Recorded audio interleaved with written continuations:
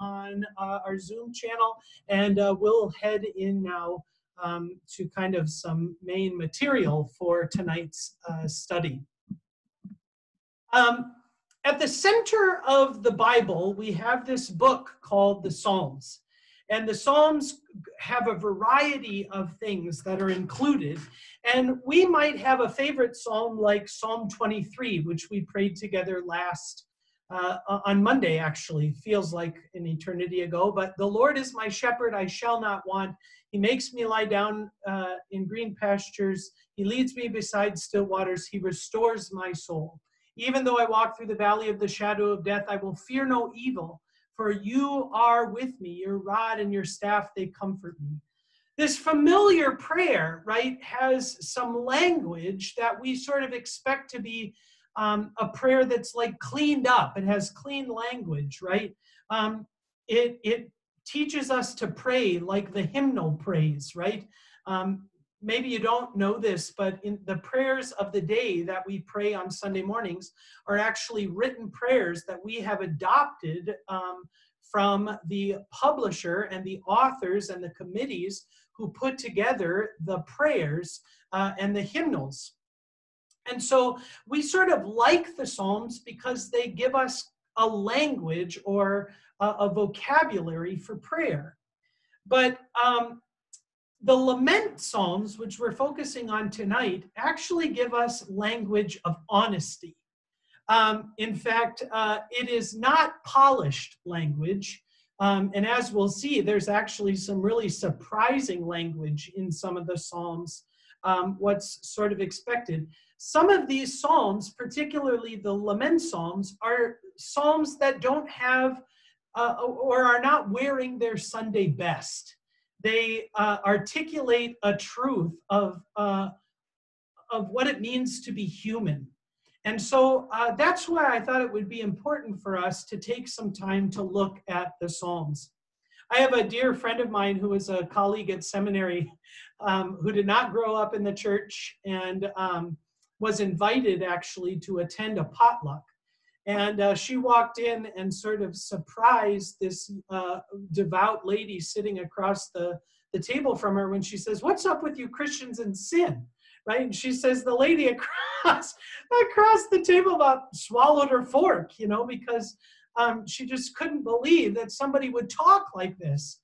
But that is actually what the Lament Psalms do. They give us a language to articulate the true realities and the deep questions of our faith. Bullock, who I have been using as a resource in this study, writes this about the Lament Psalms. While the boldness and the naked honesty of the psalmists may shock us, this attitude is nevertheless instructive for our own spiritual lives. Sometimes we hold back too much from God, and we conceal our true feelings in prayer and create sort of a false image of ourselves at the throne of grace. What would happen to us and to our relationship to God if we were truly honest with God and with ourselves? Thankfully, there is a place in biblical faith for this kind of boldness before God. The Psalms of Lament carve out a spiritual niche for us where we can use the language of life's hurts and still stay within the vocabulary of faith.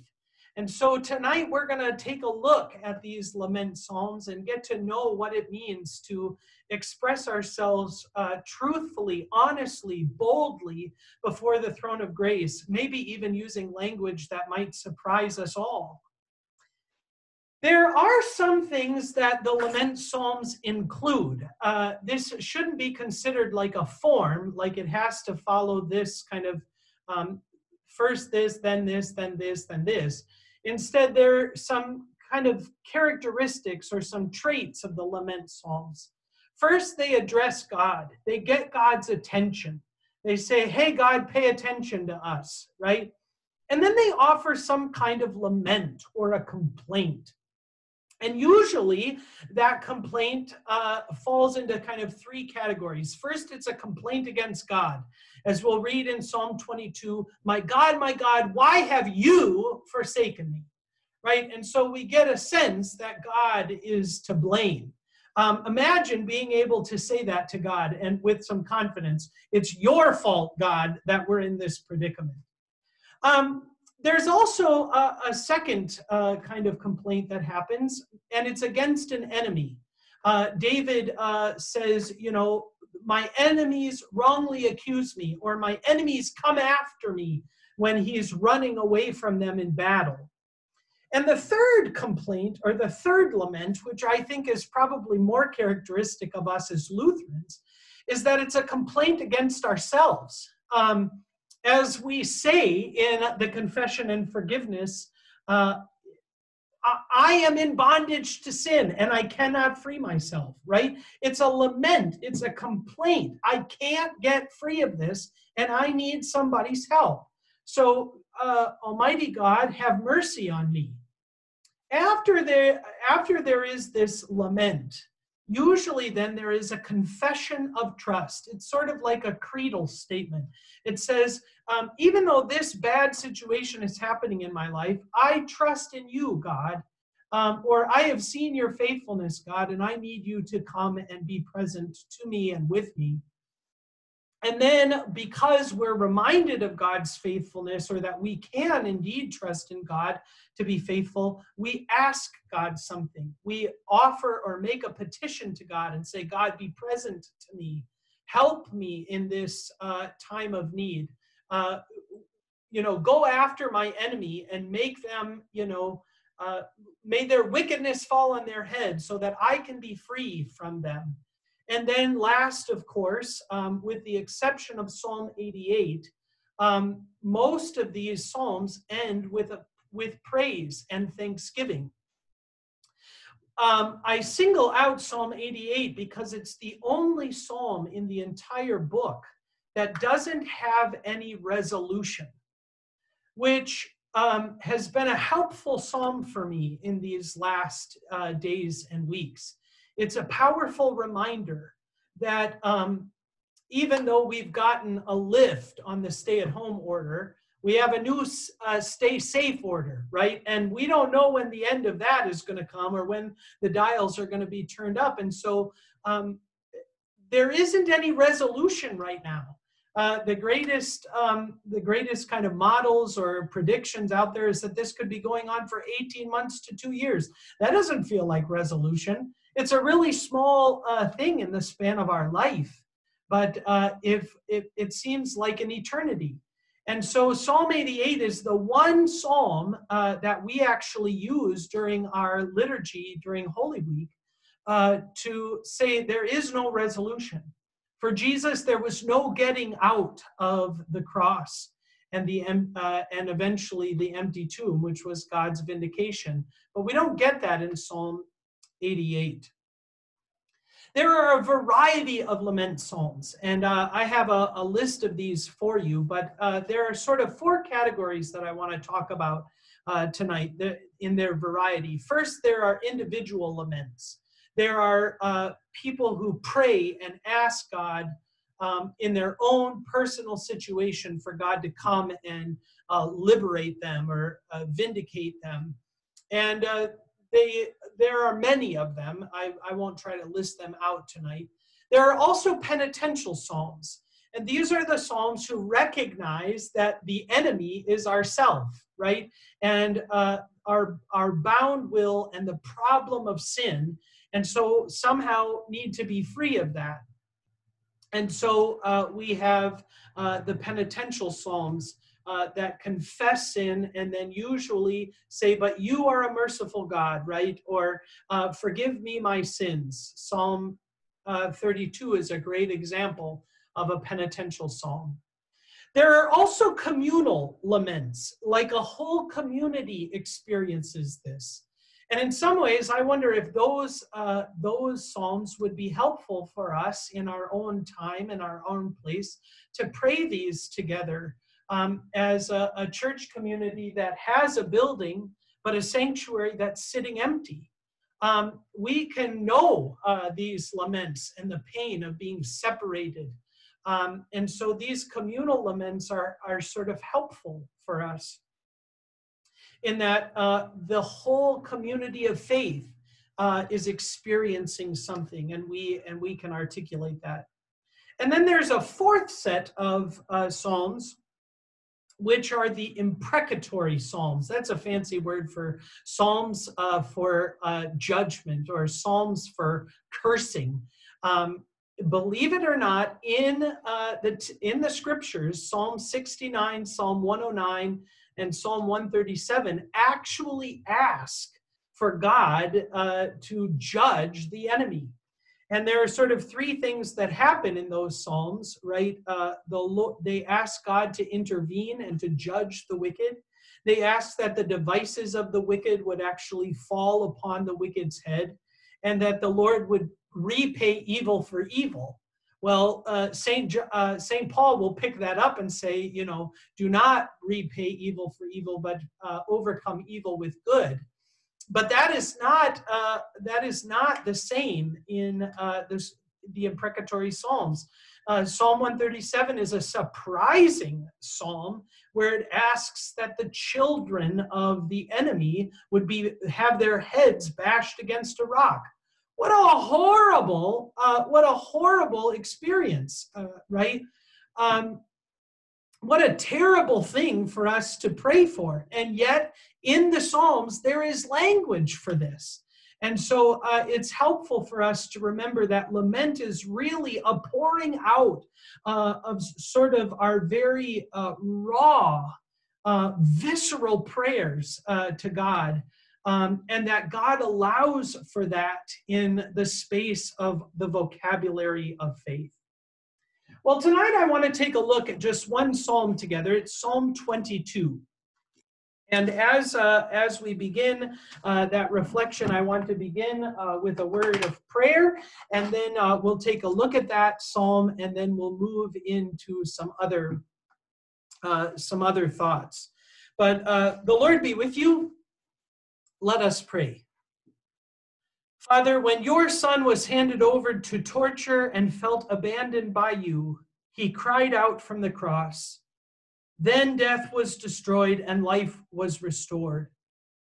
By his death and resurrection, save the poor, lift up the downtrodden, break the chains of the oppressed, that your church may sing your praises. Through your Son, Jesus Christ, our Lord. Amen. Well, I want to think together tonight about Psalm 22.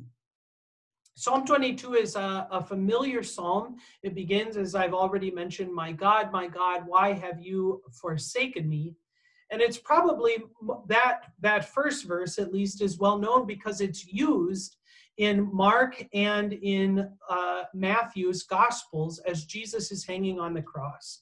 And so I'm going to read kind of piece by piece. We'll go through the psalm together, and then we'll talk about how it fits the form or the categories or the characteristics of lament psalms. And then we'll turn to kind of another reflection and conversation that needs to be had. Verse 1, my God, why have you forsaken me? Why are you so far from saving me? From the words of my groaning. Oh my God, I cry by day, but you do not answer, and by night, but I find no rest. There's an address here, right? God, my God, oh my God, right? It's a prayer. And so the psalmist addresses God and then offers a complaint and says, why have you forsaken me? Why haven't you saved me? Why do I cry out to you all day and all night, and you never answer? I find no rest. The lament continues actually in verses 6 to 8, in that the psalmist says, I am a worm and not a man, scorned by mankind, despised by the people. All who seek me mock me. They make mouths at me. They wag their heads. He trusts in the Lord. Let him deliver him. Let him rescue him. Let him delight in him. And of course, this is all mockery for the psalmist, because God, who is supposedly a helper and a deliverer and a rescuer, is not doing that for the psalmist. And so the psalmist finds himself forsaken or abandoned. He says, I am scorned, I am despised, I am mocked. And then we hear these great confessions of faith. And there are two of them.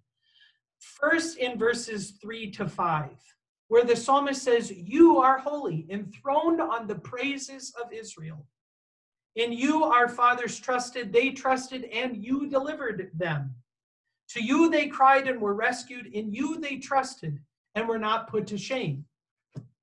And so in verses 3 to 5, the psalmist says, my ancestors remembered you. You sit on their praise because you were so great and you took care of them.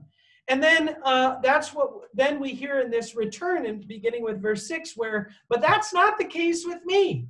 I'm scorned and despised, mocked by all the people. And then in verse 9 to 11, the psalmist remembers or recounts or recalls this impressive and wonderful faithfulness of God. Because even though the person is scorned or mocked, he remembers in verse 9, you are he who took me from the womb. You made me trust you at my mother's breasts. On you was I cast from my birth, and from my mother's womb you have been my God.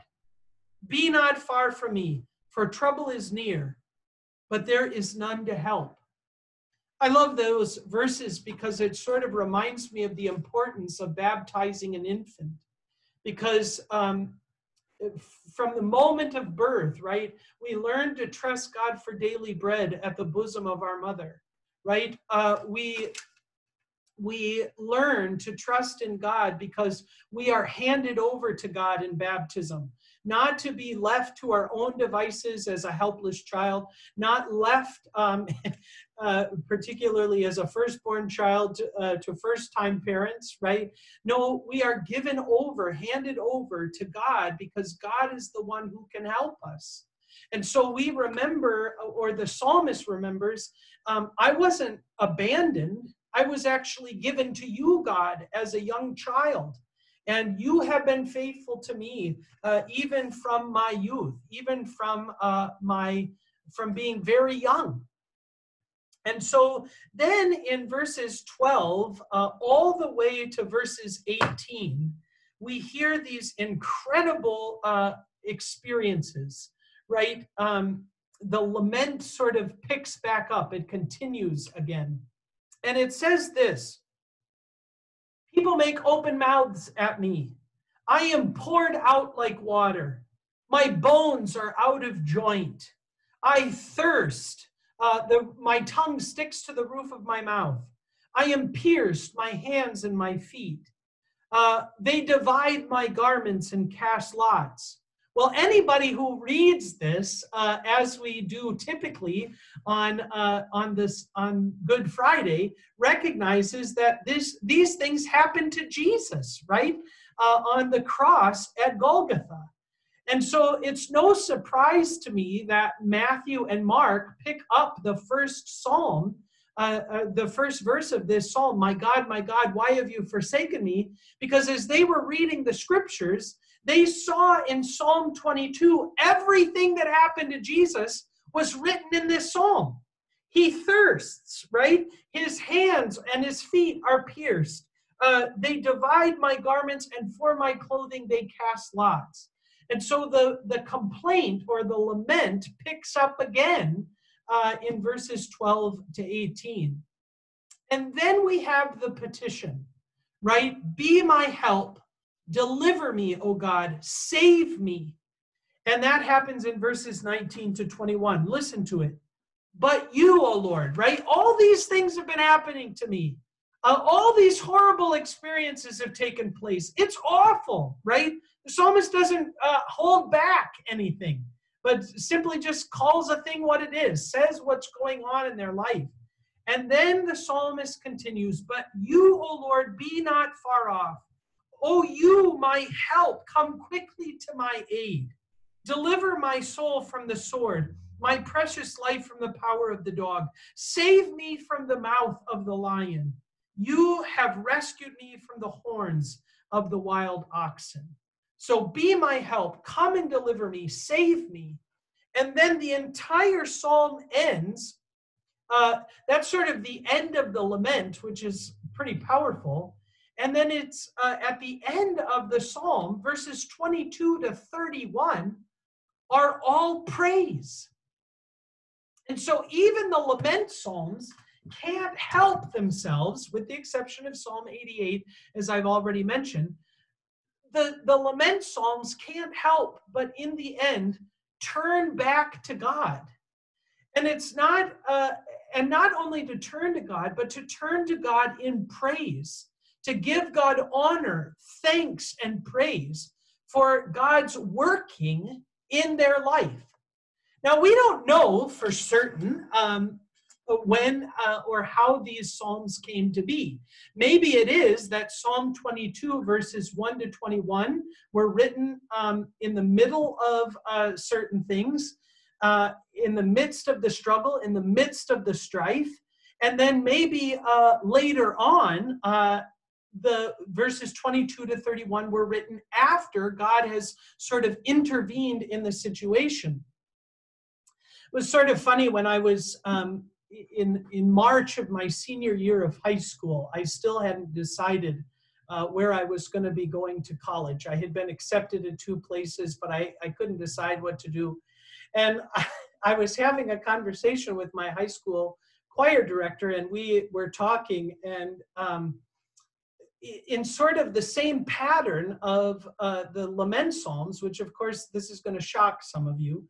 Just be ready for it. But in a way, we were talking, and my choir director was also having some other family scenarios and situations going on. And so we decided to write our own psalm. And it was just 2 verses long. And the first verse was, my God, you suck, right? You've given us great things. You've given us new situations. And it's just painful. We don't know what to do. We don't know how to get ahead, right? And so we just let God have it. We sort of held God's feet to the fire and said, now, of course, we didn't really think that God sucked, right? But the situation that we were in was really bad. And we didn't know how to work through that. Well, fast forward to May, and I've made a decision about where to go to college, and her husband and she had decided that they were going to be moving up to the Twin Cities, right? And everything was sort of starting to fall into place, and everything was going well. And we wrote verse 2, God, you rock, right? And so that's sort of exactly what the lament psalms do. They let God have it. And surprisingly enough, if the Psalms are really true and they're really scripture, then apparently God can handle every emotion, every anger, every experience, every vocabulary that we could use. I just love it when I talk to somebody who doesn't know I'm a pastor and they use this unpolished language, right? They can really let God have it in a way that sort of is freeing. And then what happens is in this really kind of terrible situation, in these prayers that are just honest and real and true and visceral, on the backside, we see God's intervention, we see God's help, and we're able to praise God for who he is and what he's done for us. Well, the lament psalms actually help us to really become Lutheran, I think. They help us to understand what Luther talked about as a theology of the cross. And this is not new language for many of you. In 1518, Luther wrote the Heidelberg Disputation. It was a series of theses that he wrote for debate at a gathering of monks who were getting together at the University of Heidelberg. And Luther wrote these these theses, and they were kind of given as arguments that were being made. And all of a sudden, Luther starts to articulate the realities of faith. And what he does there is he says there are actually kind of two theologies that are competing in the world. There is the theology of the cross, and then there's a theology of glory. And a theology of glory understands or claims to understand, I think that's probably a better way of saying it, it claims that it understands the invisible things of God. It's sort of like, Toto grabbing the curtain in Oz and being able to see the great wizard, spinning all the pulleys and wheels, right? And they look and interpret earthly things through a theology of glory. And so by understanding the invisible things of God, a theologian of glory often will ask two questions. What is God trying to teach us? Have any of you ever tried to figure that out? Any of you tried to figure that out in a pandemic? What is God trying to teach us?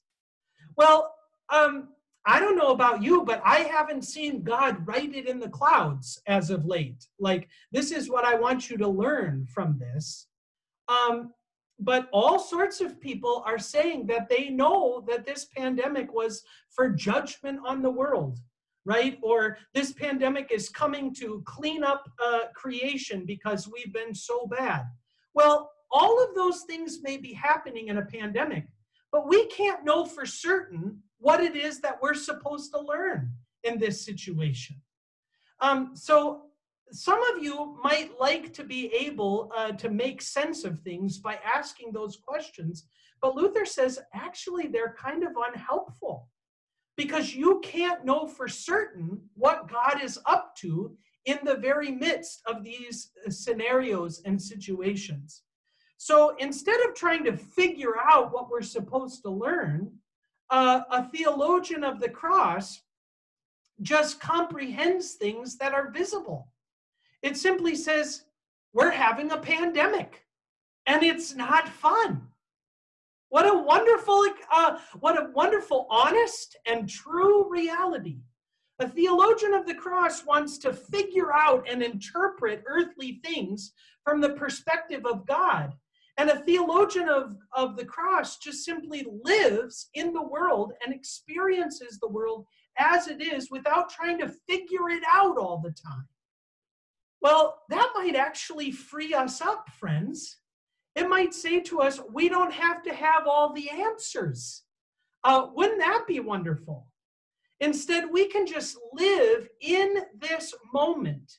We can experience all of life with all of its joy and with all of its sorrow and know that somehow God is working in the midst of it, even if we can't understand it.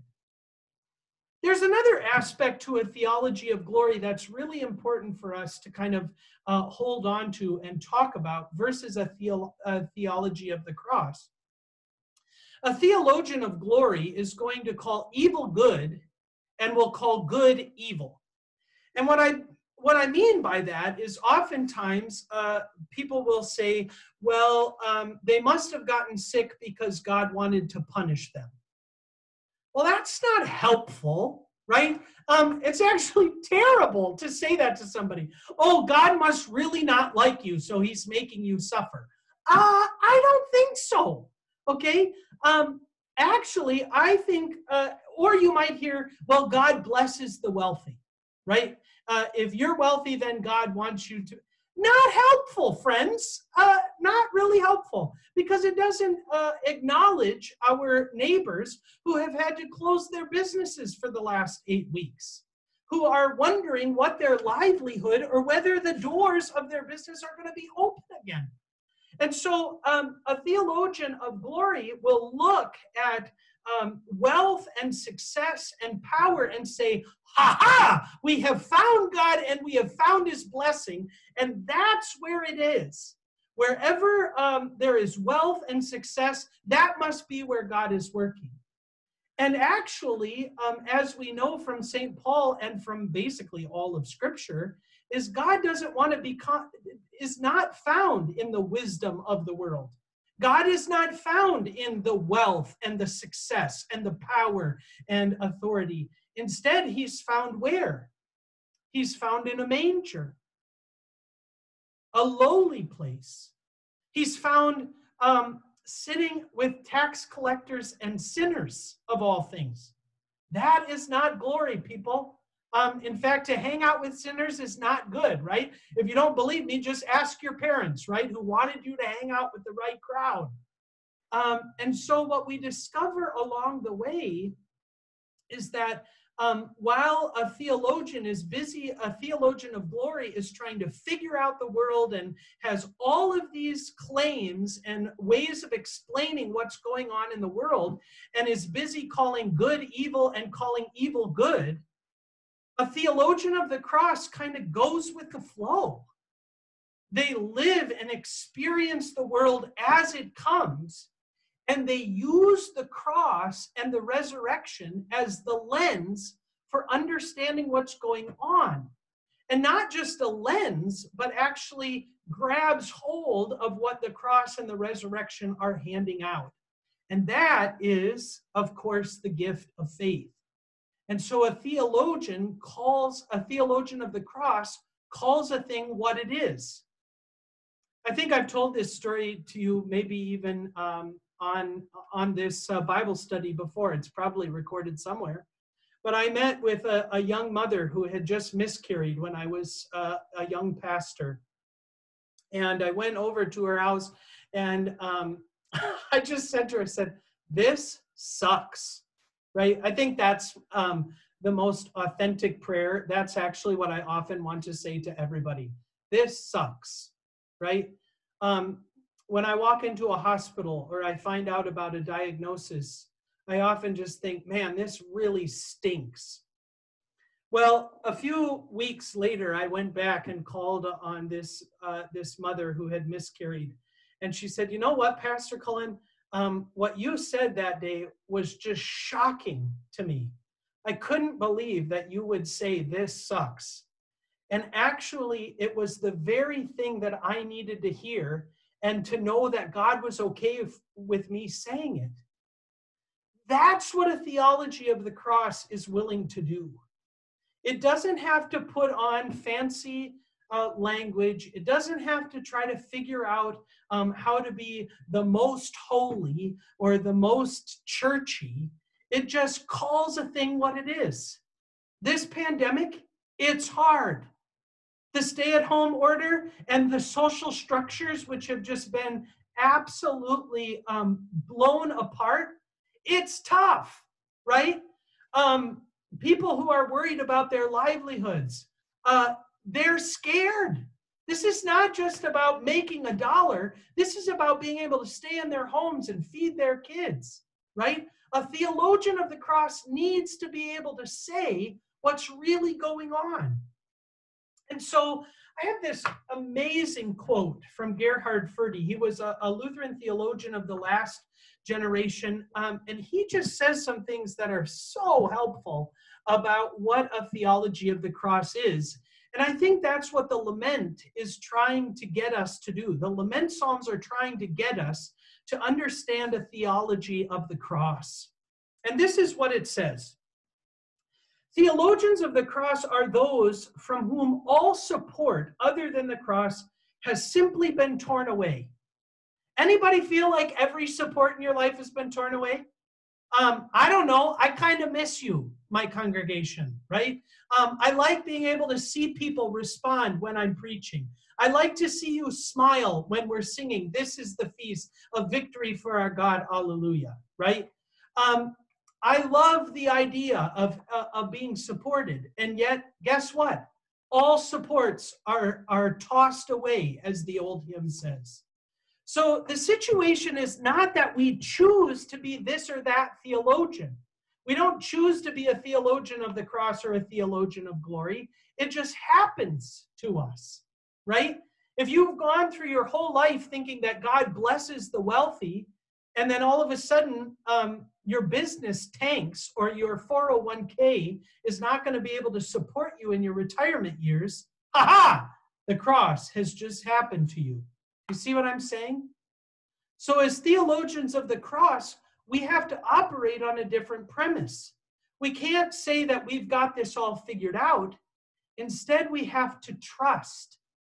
We have to operate on faith in the crucified and risen one.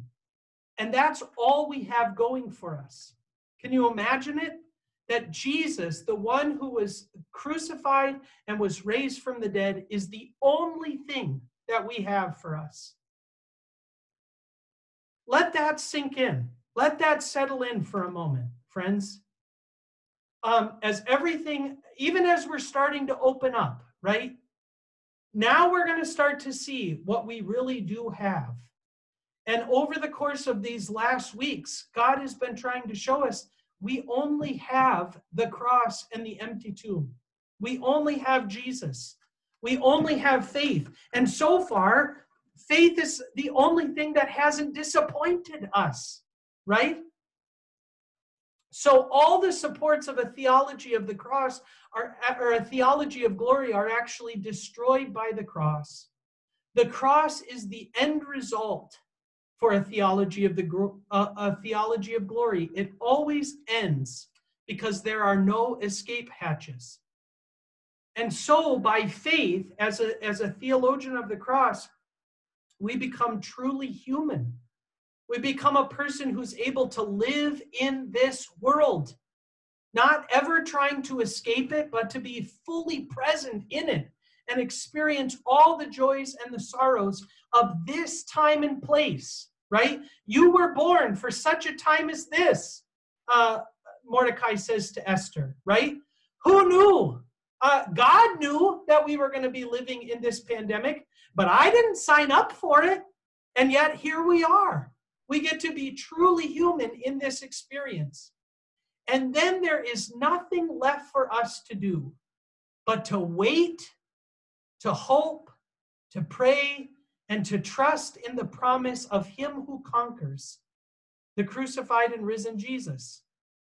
By faith, by being a theologian of the cross, we are simply in Christ, waiting to see what will happen to us and happen in us. As Luther was reading Psalm 22, the psalm that we've just read tonight, he said this: Crux sola est nostra theologia. The cross alone is our theology. So we don't have to try to learn something from this, friends. We don't have to try to make sense of what's going on. We don't have to try to pull back the curtain on what God is doing in the midst of our situation. Instead, we can trust that God is actually working in the midst of our suffering and our pain, and also in the moments of joy and celebration. A theologian of the cross lives in the world and calls a thing what it is. When things are hard, we say it's hard. When things suck, we say it sucks. And the lament psalms are actually those things that help us, that give us the freedom, that actually teach us the language of a theology of the cross. To be honest with God, honest with ourselves, and honest with one another. To really say the way that things are. And then be surprised, or to celebrate, or to rejoice when God turns the corner. When our suffering comes to an end, when the dial, to use Governor Walls's, model, when the dial is turned up, right? We can celebrate that. Or to remember that when our suffering and our sadness comes to an end because God raised the dead back to life. So I thought we would pray tonight as we end our time together. I know we've gotten a little long, but let's turn to Psalm 13, and we're going to use this. Remember, it's a lament psalm. It's a psalm that speaks honestly. It tells it like it is, and then also then moves from lament into praise. And so this is how we'll end our time together, is with Psalm 13. Let us pray. How long, O Lord, will you forget me forever? How long will you hide your face from me? How long must I take counsel in my soul and have sorrow in my heart all the day? How long shall my enemy be exalted over me? Consider and answer, O Lord my God. Light up my eyes, lest I sleep the sleep of death. Lest my enemy say, I have prevailed over him, lest my foes rejoice that I have been shaken. But I have trusted in your steadfast love, O God. My heart shall rejoice in your salvation. I will sing to the Lord, because he has dealt bountifully with me. Thanks be to God. Amen. Well, friends, I would encourage you to find a lament psalm this week and pray through it, or maybe even write your own lament. We're coming to the end of the stay-at-home order. All of your emotions are coming to a peak, and soon you're going to see God's deliverance. We're going to be able to get together with our family and our friends in small groups of 10, and you'll be able to turn the corner, right? You'll go from Psalm 1001, God, this sucks, to verse 2, God, you rock. What a gift. What a gift that will be for us. The Lord be with you. Good night.